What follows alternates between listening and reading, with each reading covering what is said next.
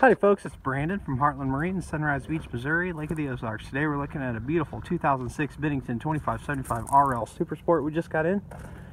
Hasn't been cleaned yet, but it's in phenomenal shape. It does have the rough water package. It's got the sheeting underneath, the rubber rail, lifting strakes. Paneling's in great shape. It got me kind of in too tight to really get to the starboard side, but I'll squeeze through here. It does have the rear entry, boarding, 225 Yamaha 4-stroke, about 256 hours. It's got the big bimini top and a ski tow bar. Let's go jump inside.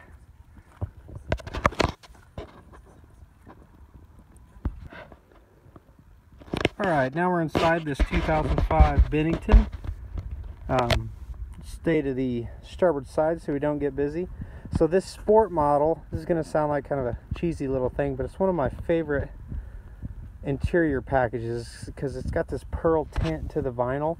I'm not sure on the video if you can really see that or not. Hopefully right there you can see how it's glistening. It's absolutely beautiful. So it's got removable armrest cup holders.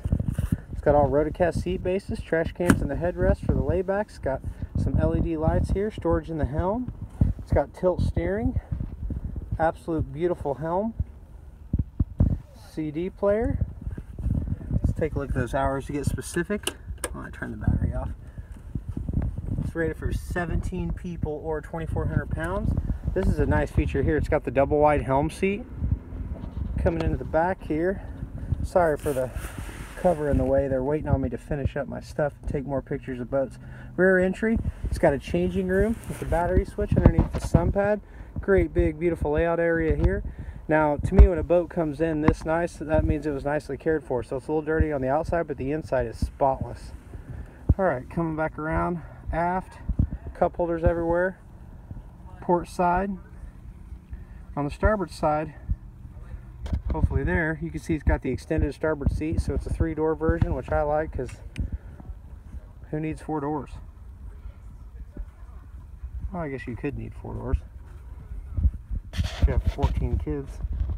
It's rated for 17 people, so you could have 15 kids if you're a married couple.